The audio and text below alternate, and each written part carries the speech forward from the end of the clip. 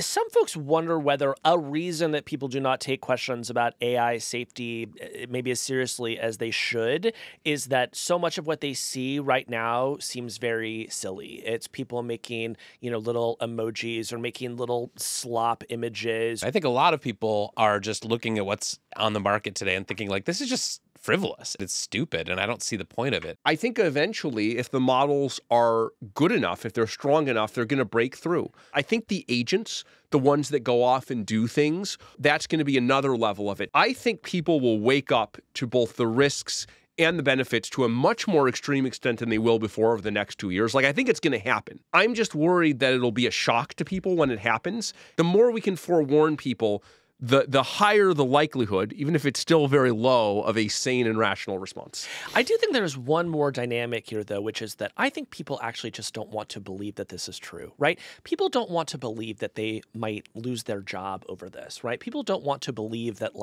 we are going to see a complete remaking of the global order. Like, the stuff that, the AI CEOs tell us is going to happen when they're done with their work is an insanely radical transformation. And most people hate even basic changes in their lives. So I really think that a lot of the sort of fingers in the ears that you see when you start talking to people about AI is just, they actually just hope that none of this works out.